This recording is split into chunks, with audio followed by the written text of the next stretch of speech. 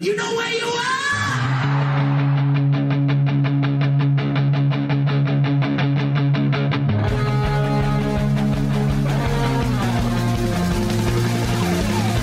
This is Appetite for Distortion.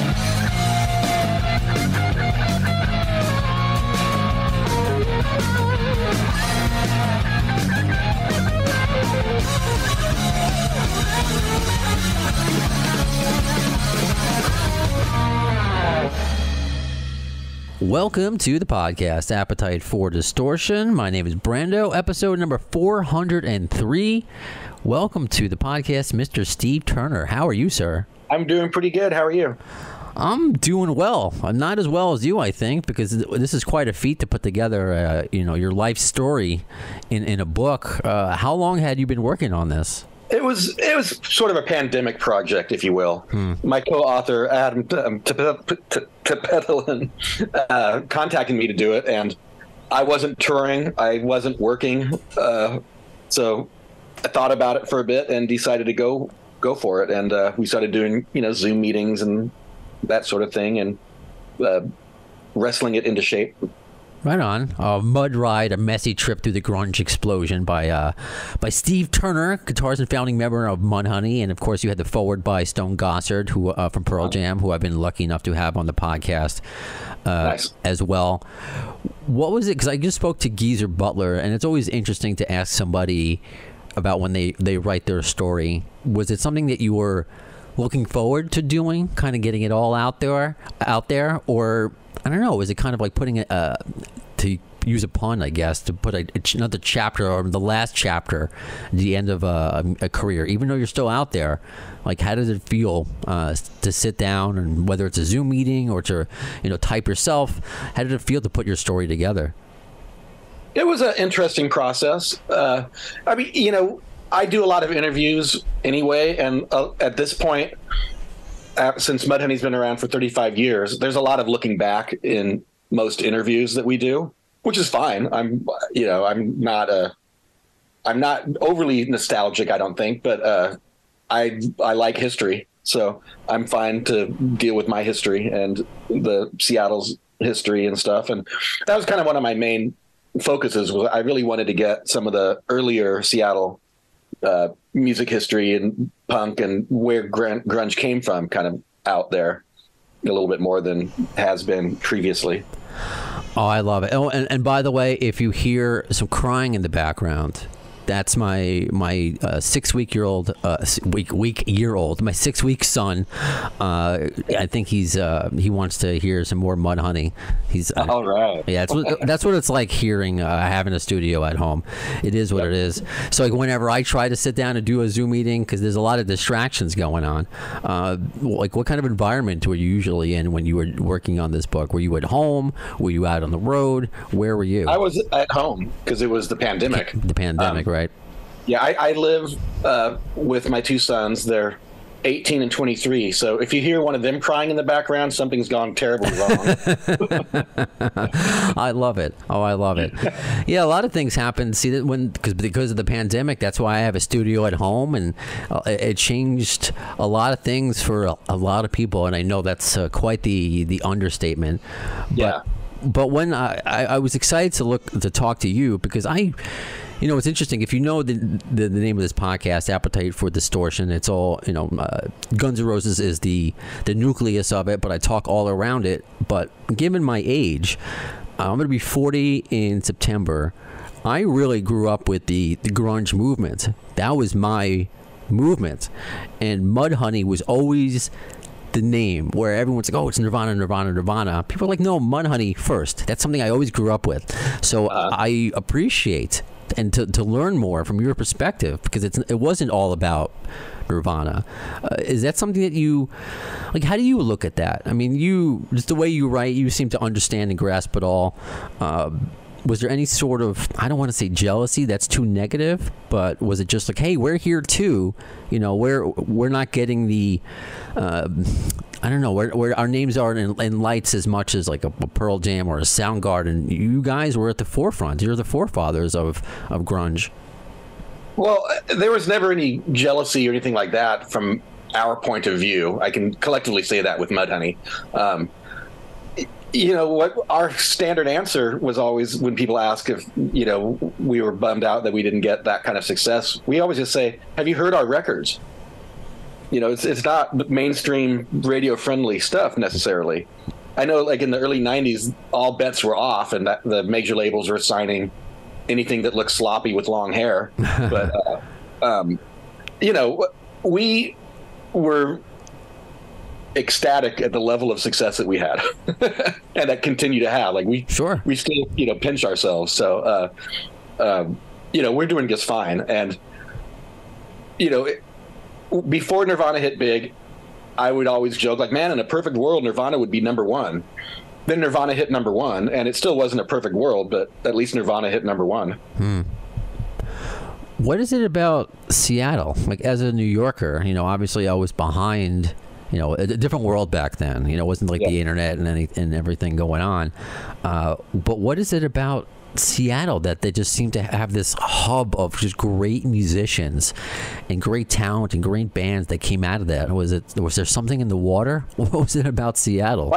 I think a lot of it had to do with the geographic isolation. We were left to our own devices for a long time, basically the 80s. We didn't always have a club that bands could come and play at. You know, underground shows happened, but not all the time. There was, you know, real dry spells where there was, you know, maybe you'd go see one of your friends' band play in a basement or something. So we had a lot of years to percolate ideas and switch members around and change band names, and without any kind of anybody paying attention. And so a really healthy scene started to develop in the mid 80s.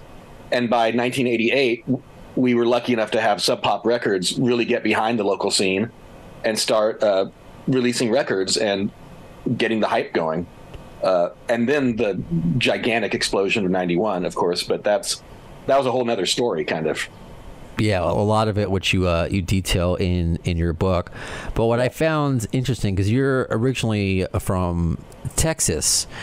Yep. Do you take any of that? Because I mean, you moved when you were 2. However, I was born in Brooklyn. I like to say I'm a Brooklyn Jew, even though I was 1.5 when I moved from Brooklyn to Long Island. Like, do you feel like a Texan at heart still, or are you Seattle through and through? Well, my girlfriend gets really tired of me reminding her that I'm from Texas. But, you know, all my clan was from Texas. We were the first to leave Texas. And so I spent a lot of summers down in Texas, like not every summer, but almost every summer. I'd go down there for like a month and visit all my great aunts and uncles and grandmother. And, you know, so I spent a lot of time in Texas. And I have a real soft spot for Texas still. My passport says I'm from Texas, so dang it, I'm a Texan. There you go. Because I was curious, like, I don't know if you went back and forth, how much you went back and forth in your younger days. Was it a culture shock at all to go from Texas to Seattle and back and forth? Was it just Seattle where the flannel was growing, or was it in Texas as well? Like, where did you kind of see that scene sprout up, even though the genesis was in Seattle, it seemed? Yeah, I think, you know, we all, like I said, we all came out of the punk rock and hardcore scenes as far as the musicians go. And Texas had a great punk scene in the early 80s. So I was just really upset that I didn't have any family members that lived in Austin. It was like, seemed like the only town in Texas I didn't have relatives. And I was like, come on, man, that's the only place I want to go. That's where all the bands were. So, you know, I was bummed by that. But, yeah, you know, there's a lot of Texas. I discovered Lightning Hopkins really early on in my life, and I was excited that he was born in the Houston area, as was I. And so that was exciting for me. Townes Van Zandt I discovered pretty early on as well, and another Houston area Texan that I definitely felt a kinship with. So yeah, you know, but that's unrelated to really what was going on in Seattle, I suppose. That was just me discovering music. Sure. And the Seattle thing was, I think it was just the small scene that all these bands and people, we'd go see each other. Once we had a good club, the Metropolis, that opened in 1983. and it was open for maybe a year and a half. That really coalesced things to me. And we all got to play, like bands from out of town finally had a place that they could play. And so the scene really started to explode there for me, kind of the post-hardcore world. Who did you, because you mentioned, just in Texas and discovering music, who were you discovering? Who were the first bands that kind of helped you on your path to success with Mudhoney?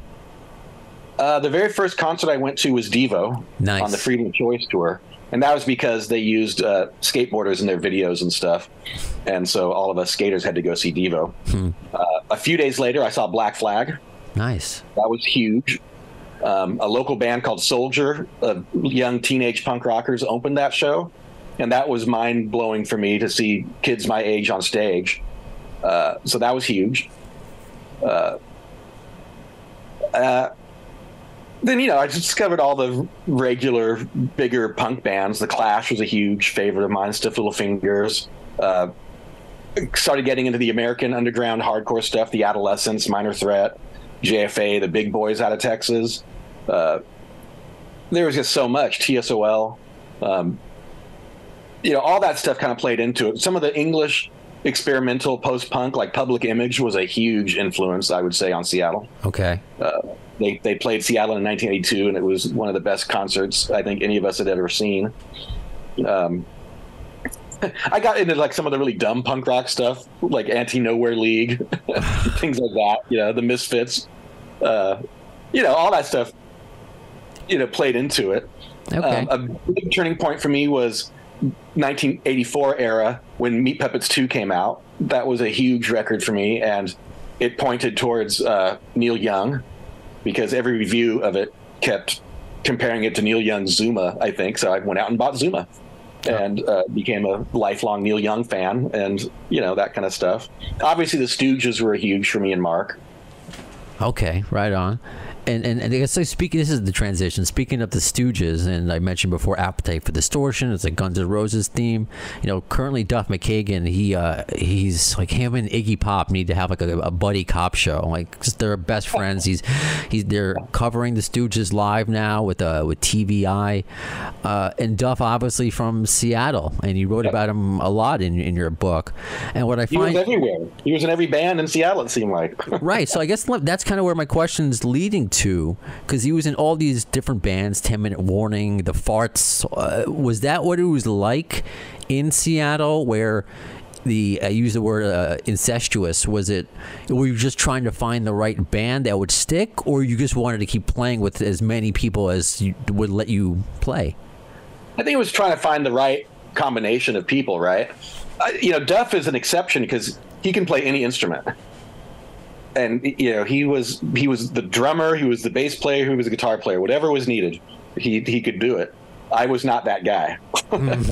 I could barely play guitar, so I was kind of my point of view was, once Mark and I discovered that we had a real kinship musically and liked to hang out, we kind of became partners, if you will. And almost everything that I've done through the years has been with Mark. To keep it with Duff, I guess I'm curious to, like the first time you met him, what he was like. What was young Duff McKagan like? He can do a lot, but was he? Because it's interesting to see, to know where he came from and the addictions, the struggles, and you look at him now, he is just like, he is a role model through and through. What was he like back then? Was he like that? Did he have that in him? He was really, he was my age, I think. He might have even been a year younger than me, for all I know. I'm 58 right now. But he was around my age, but he was more like, I was a suburban skate rat, and he was a cool Seattle punk, leather jacket dude. I was not that guy. But he always was very nice, and he was in some of the best bands in Seattle. I didn't know him well. I won't pretend that I knew him well, at all. But 10 Minute Warning, that was a great band for a little while. You mentioned that you saw him with his new band at the time, Guns N' Roses. Yeah. And at the time, which I completely understand, at the beginning they were kind of a clusterfuck on stage, and just like so you didn't foresee them becoming who they would be. What do you remember though from the show that you did see early Guns N' Roses? Well, that was some people say that was the first Guns N' Roses show, but I think they'd already played a party or two in LA. But they came up at the invitation of the Fastbacks because he had been in the Fastbacks, and they opened for the Fastbacks. And my memory of it is it was mainly covers. Like I don't think really. This is like 1986, right? Yeah. It's well documented. This show. It was at the Gorilla Gardens, the Rock Theater, and I just remember thinking like, man, Duff left Seattle for this because, we thought 10 Minute Warning was the coolest band in town. Well, the U-Men and 10 Minute Warning, I guess, were the two coolest bands in town in 1985, 86. But I was kind of like, wow, that's not great. But by the time their debut record came out, they were great. So, they were getting their stuff together. That's cool. It's cool to see, to go back and look, with hindsight being 2020. I guess with that, you saw, I guess you could see Nirvana break through and kind of pave a way for the rest of that scene to finally be noticed. Did you foresee Nirvana's success? Well, Mudhoney, we kind of got there first. We had some pretty good underground buzz and success in 88 and 89 and 90. We were doing all right. Right. Nirvana had their debut album out that had that one song about a girl on it, right? Mm-hmm. And it's a fantastic pop song. And I could see them becoming huge in a just and perfect world, but I didn't see them becoming huge because the world is not just and perfect. But so it was surprising to me when Nevermind exploded like that. But I think they were the right band at the right time. That video for Smells Like Teen Spirit was a great video and very evocative, and I think showed the sheltered masses a whole nother world. It was kind of dangerous and raw, whereas the hair metal bands that were real popular at the time were not raw. And it kind of took everybody by surprise, the industry and all the other bands that suddenly had to start wearing long johns underneath their cut-off shorts. In the book, and I want people to read it, you do talk about, where you were and how you found out about Kurt's death. But, and I appreciate you sharing that story. Again, given my age, I remember that. I remember being in class, in elementary school when the word got out. And again, the days before cell phones and the internet. And it's just crazy how we still, talk about his legacy today. But another person, I don't know how well, I guess a couple other people, I'm not sure how well you knew them. I don't know, we only have a couple more minutes. Chris Cornell and Lane Staley. Mm-hmm. How well did you know them? I knew Kurt better than Chris or Lane. We did a lot of shows with Nirvana, and Kurt was a very shy person and obviously very troubled. The last time I saw him, he was walking down the street from the direction where he lived, like he had escaped, is what it seemed like, because I knew they'd had him in rehabs and he was kept leaving and stuff, and he did not look well at all. And that was sad. I heard about his death when I was in Washington D.C. on tour with Pearl Jam. Mudhoney was opening for Pearl Jam on a leg of their tour at the time, so that was kind of surreal, and it was numbing at the time. Honestly, I don't think I dealt with it for a long time after it. But Lane's thing was such a slow, sad decline that all the rumors were awful about him, and Chris's was just out of nowhere. That was the shocking one. Yeah. That was just like, wait, what happened? And that's terribly tragic, and it seemed like that one seemed really necessary at that stage in his life and everything. So that was just like inexplicable to me. Yeah.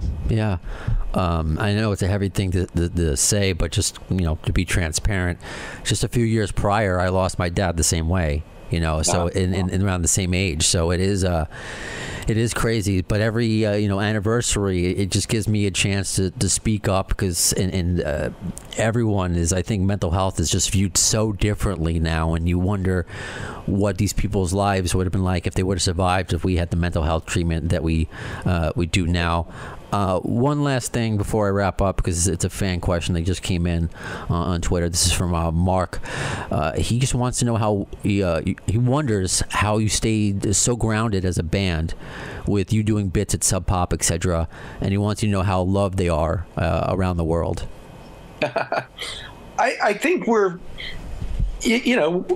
not young men at this point in our lives, right? I'm 58. I think we're fairly sensible, and when it stopped being our full-time job over 20 years ago now, we kind of had to figure out how important it was to us and how to fit it into our lives. I've got 2 grown kids that live with me here, and Guy and Dan both have kids, and managing that and careers on the outside and trying to figure out how to make it work, we figured out how to make it work. It takes an awful lot of emails to figure out how to make it work. I understand what that's like. Well, Steve, this was a pleasure. Thank you so much. I hope we get to do this again. Yeah, thank you. Fun interview with Steve Turner. And truth be told, I recorded that the same day as I did the Geezer Butler interview. But I wanted to wait to put it out. And then all this Guns N' Roses news kept happening, the tours, and I was away in Chicago for a week watching my sister-in-law get married. We drove the entire way with a 2-month-old, which it worked out.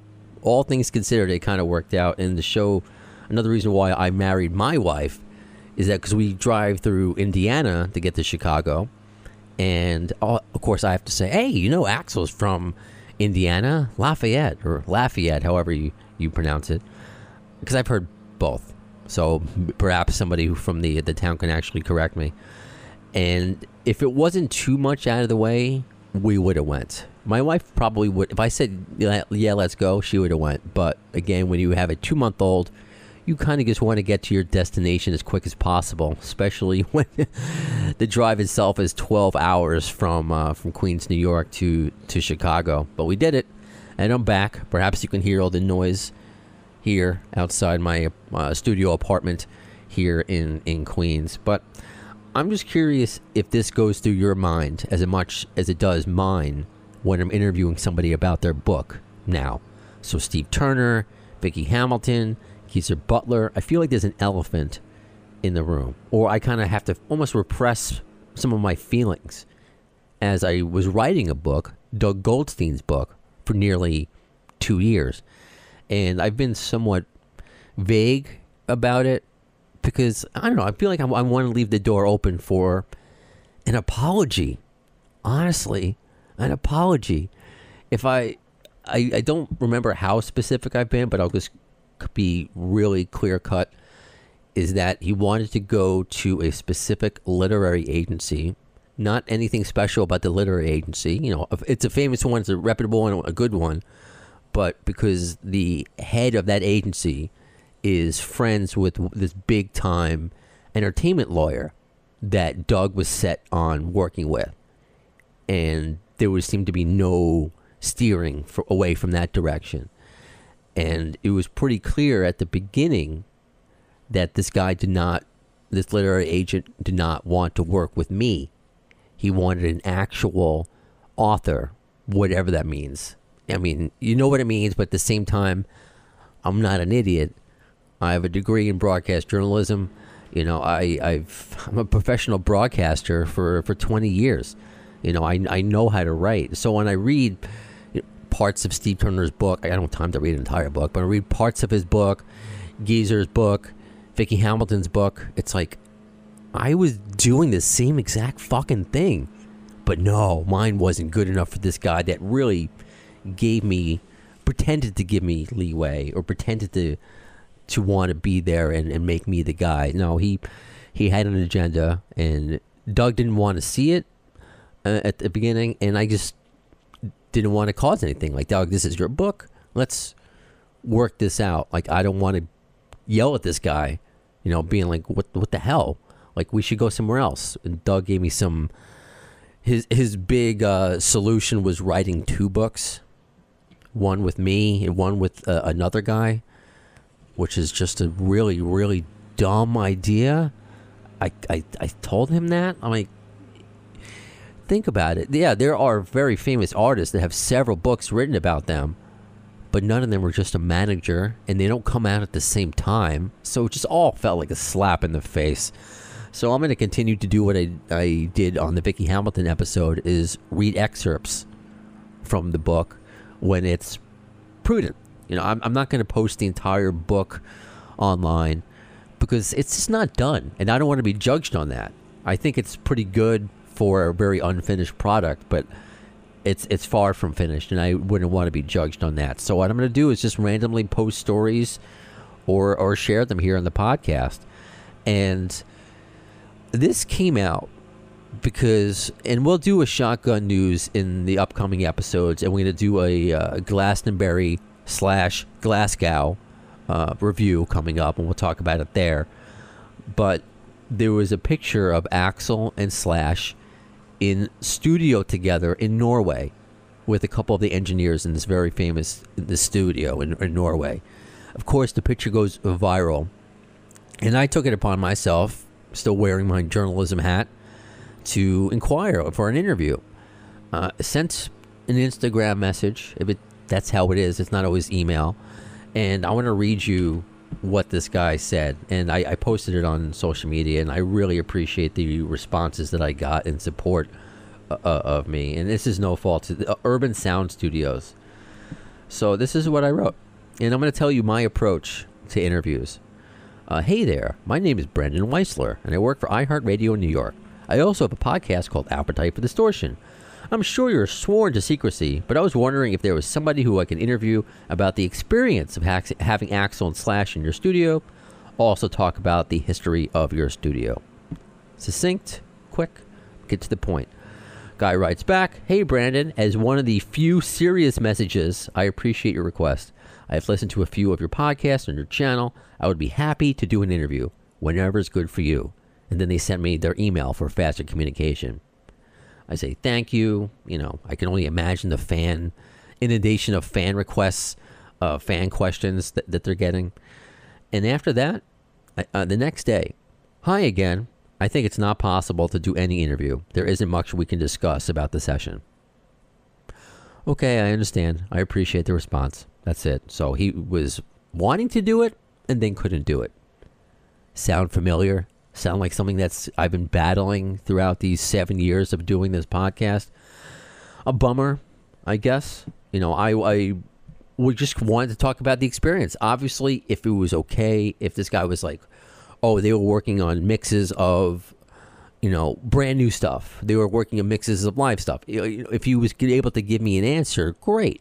But I knew going in, based upon my experience with this band, that was not going to happen. So that's why I went in with the soft landing, and then it didn't happen. And then I see a lot of people blaming Axl or Team Brazil for this happening. Look, I'm sure management had something to do with it, if not all of everything to do with it. I've spoken about this ad nauseum, how I had 2 different very reliable sources tell me, who don't know each other, Brain and the CEO of Golden Robot Records, don't know each other. Both tell me that because Frank Ferrer has been on my podcast, Brain wanted to get Melissa on my podcast, so they both were told that all the non-famous members of GN'R, everybody other than Axl, Slash, and Duff, were told not to do any interviews unless approved by Fernando, and I was specifically mentioned. And this was a couple years ago, and I didn't even talk about it when it first happened, because for one, it really hurt my feelings, and I thought maybe I need to prove myself more, and just more opportunities kept being pulled away from me, and it's like, what am I doing? I'm doing this podcast for myself because it's fun. It started out as a kind of way of getting out of my depression, to be honest with you. And this is for you. I wouldn't be doing this for this long if it wasn't for you. So you deserve answers. Like, oh, why can't you get this person back on or something? Because I'm still dealing with, I can't interview Josh Todd because I have a Guns N' Roses podcast. I've interviewed him twice. And recently this happened where the label reached out to me asking if I want to interview Josh Todd. Sure, absolutely. He was a great guy. And then their management said no. I've interviewed him twice, assholes.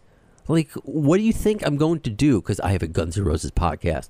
Same thing with why I was denied an interview with Extreme. I have a Guns N' Roses podcast. I don't think these people know what it means. The situation with Adrian Smith from Iron Maiden, that I was asked to take out an entire minute clip of, that was all it was. Adrian talking about that 1988 tour with GN'R and Maiden that didn't go so well, and he gave a very diplomatic answer which was harmless, but Iron Maiden's management told me to take it out. I waited a year and then I put it out because it's all just stupid and short-sighted.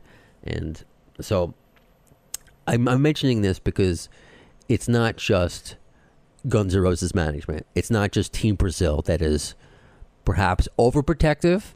Perhaps they need to be that overprotective because there are a lot of beggars and hangers-on, as Snake Put once said. So there's a degree in which I get it, but at the same time, there's communication between people that you don't need to assume, okay, this is just a guy that's going to talk about Guns N' Roses for an hour, or if he interviews Melissa, he's going to inundate her with just questions about new music. I know how to handle these interviews to make everybody happy. That's why I'll get people on to talk about what they're promoting, not just about Guns N' Roses, just like today with Steve Turner. You've been listening for over 400 episodes. You know it. I'm preaching to the choir. So I've tried to build a reputation, and I think I've done a decent job of it. So I got a lot of anti Team Brazil comments and beta, and I want this is one of the things that I really wanted out there from the book, and I'm going to read it to you now. Why? But one, I've never met Beta or Fernando. I've never spoken to them, so it's hard for me to really say anything bad when I don't know these people. And for all intents and purposes, they don't know me either. They're just going by, this person gets picked up by Blabbermouth and Ultimate Guitar and Alternative Nation, all these clickbaity websites maybe, or it's not me. I don't set people up for these questions, but I don't think I even mentioned this. This is like what happened with Kip Winger. He gets mad that the Metallica thing became a story. It's like, I didn't ask you to go up and in on Lars. I asked you something that you could have answered in 20 seconds and gave a generic response to, a question you've been asked over and over again about the dart throwing, but he gets mad at me, email me, calls me. Kip Winger calls me complaining. Aren't you like a professional? Haven't you been doing interviews for years? Don't you know how this works? I didn't set you up. So I still have to fight. I really still have to fight to get these episodes out to you. But here I want to paint Beta in a positive light because this is a story that I know. And I posted it on Twitter, and I got some interesting reaction to it because I thought it was going to be overwhelmingly in support of. But I think some people just, again, I don't know how you can judge somebody completely without knowing them. So this is the story from Doug. So as I'm sure you know, Beta was the housekeeper, nanny for Stephanie Seymour, supermodel Stephanie Seymour, when Axl and her were engaged. And after that, people I don't think really know this story about how she left Stephanie to work with Axl. And now that's Team Brazil that runs Guns N' Roses all these years later. How did this happen? How did she get so close to Axl?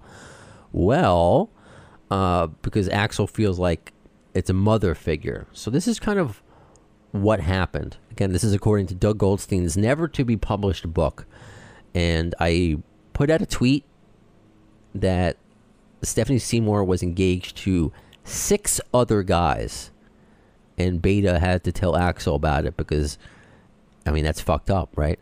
So this is the actual story as I wrote through. Doug tells me the story, I wrote it. You get it.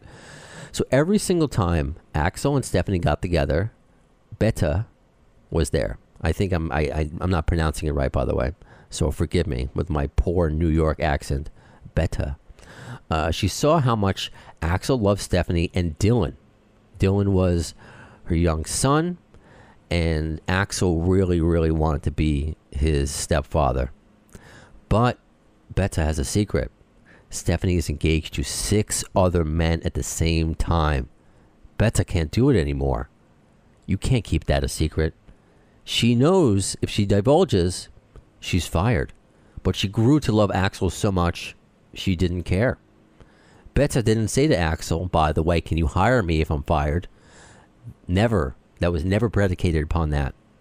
That's why I find it difficult to say much negative about Beta. That's what Doug said. We'll talk about Team Brazil and what my opinion is because it has nothing to do with them personally. And in his book, he just criticizes them as far as management, but not as people. Maybe I'll read you that excerpt another time.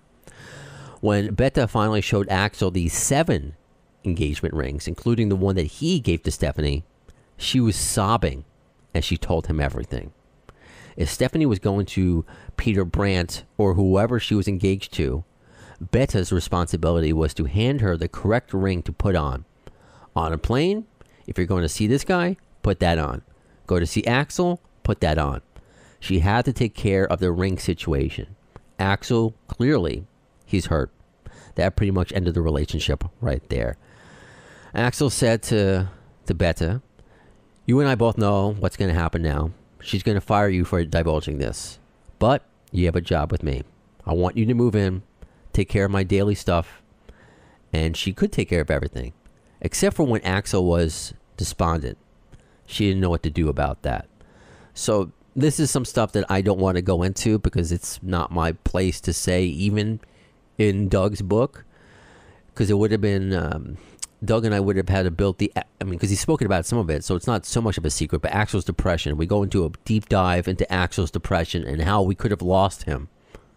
A few times we could have lost him. So Beta used to go to Doug, say, help me with this situation with let's talk Axl off the proverbial ledge kind of thing. So Beta, I mean, I don't know, like what would have happened? It would have been crazy if Axl just found this out, given how angry he was at that time.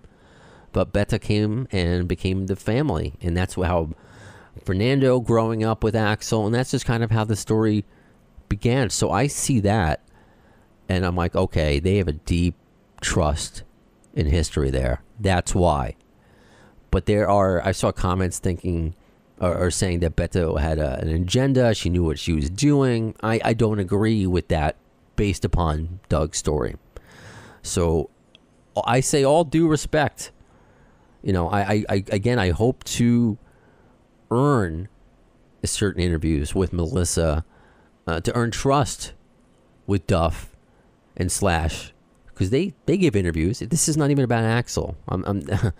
I might as well be asking for an interview with Jesus Christ. Like, I get it, but I want to be able to earn, and I divulge these things after a certain period of time and conversation with people. You know, I'm not just on here spilling everything. Then you can't trust somebody. But I've tried to have off-air conversations with Doug, and I just don't feel good. You know, somebody who was just really sweet and nice to me throughout the period of our friendship, it just ended, I don't know, he just kind of petered out. Didn't really say much to me, and I just felt very disrespected and not cared about. So, obviously my priorities have kind of changed I got my kid here. I don't got time for this shit. I don't. I love doing this podcast, and this book was going to be a big part of it. It really was. And Doug bless him for this. At the beginning, he's like, maybe this is the start of a new career for you, where you can help people write their books. And oh my God, it was never about money, never ever about money. It was just about this experience. And yeah, in the end, if it got published, money. That was Doug's thing. Never apologized for not having the book come out, or kind of bailing on me after almost 2 years. But he calls me one day. This is when I went to go see Jane's Addiction and Smashing Pumpkins at Madison Square Garden, and I had been trying to reach him for weeks. And that happened throughout the duration of the book. Like, we'd have a good period of like, we're getting together a couple times a week. Then I wouldn't hear from him for like a month. It's hard to write a book that way, but we were doing it. We were doing it under no timeline until the literary agent kept giving me timelines. That's because he's after money. That's all he cares about, the money. He doesn't care about the product. I don't think Doug saw that. So he's like, don't worry, I'm not going to leave you high and dry, regardless of what happens with the book. So apparently at that time, he didn't even decide what he wanted to do. I'm like, all right, fine. If he gives me some cash, fine. Then that'll make the lessen the blow, I guess. Nothing's happened. He left me a voicemail one time apologizing that he just has no money. Then how do you live, bro? I didn't even give him a price, like something to show good faith. Nothing. So if he hears this, then he started tagging me. I'm telling you everything. He starts tagging me on Facebook and all these Bible quotes. I had to block him. Come on, man. Like, we haven't finished our conversation. There's no closure here, and you're tagging me in Bible stuff? Like, ugh. That's when I was like, I just tapped out. I'm like, I don't even need to deal with this anymore. It just kind of was like almost like an ex-girlfriend that wants to be friends, and you just don't. You're like, why? I'm getting nothing out of this relationship anymore, which sucks because he was a great guest and he would bring on great guests. But again, I can only swallow so much pride. So I wanted to give you that beta story in full, never before heard. Would have been one of the biggest stories in Doug's never to be seen book. There you have it. Okay? So I had to get that off my chest. I've been waiting. I tried to do an episode or record this part in Chicago, but too many things going on. But back in New York, I'm going to get more episodes, crank them out. I still have the Stephen Piercy episode taped and ready to go. And I'm going to do more fan reviews. I've been getting requests. So if you're going to upcoming shows, you've been hitting me up a variety of ways. Facebook, Twitter, Instagram. Send me an email, the afdshow@gmail.com. However you want to do it, just let me know, and we'll have fun talking about Guns N' Roses this summer. And all these set list changes, and perhaps a new single coming out. It's a lot of fun stuff to talk about, so let's have fun, shall we? So that does it for this episode of Appetite for Distortion. When will you see the next one? Well, in the words of Axl Rose concerning Chinese democracy, I don't know if soon is the word, but you'll see it.